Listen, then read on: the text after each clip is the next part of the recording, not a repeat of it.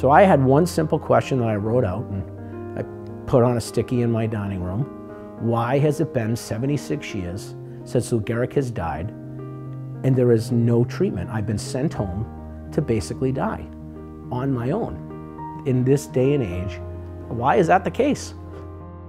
The thing that I was shocked at the most right away was that in ALS, we were the most fractured group, second most fractured fundraising group in the entire United States.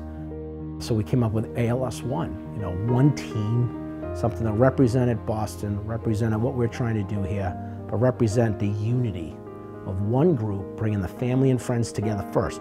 Because that inner circle starts with anybody connected to this disease. I woke up one morning, I was like, God, it just feels a little harder to take a breath. And from that on, 8 weeks later, I can't get the breath, my diaphragm's being affected. Every breath I take, I'm reminded of where I'm going. Every breath. When I'm not here, the secret to this, to me, is to build this program, build this team, and get these people to work together. And I think that's going to be the glue that when I'm not here anymore, it carries forward. Because I don't want to start something and then it dies off. We need it to have momentum. And if we're going to find a treatment or a cure, my money is it's going to come out of the medical Silicon Valley of the world. And I think it's right here.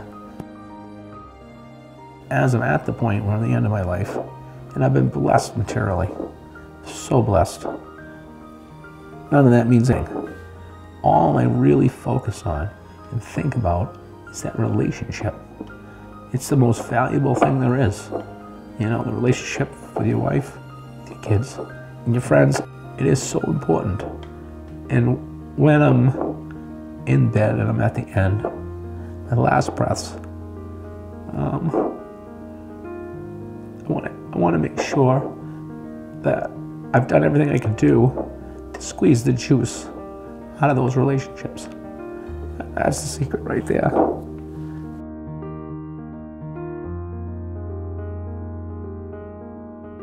At the end of the day, as human beings,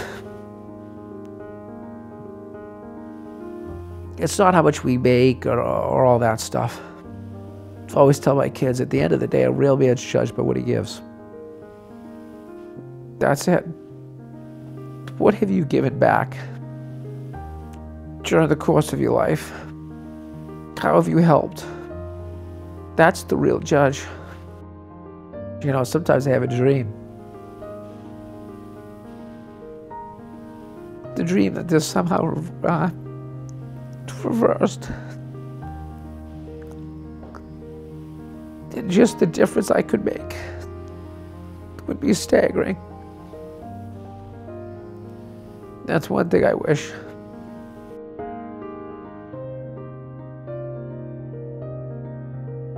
We all have skills. We all have talents. We just need to choose to use them to make the world better, to make the things better. Because I believe that's why we're all here, to maybe leave the world a little better than we became it.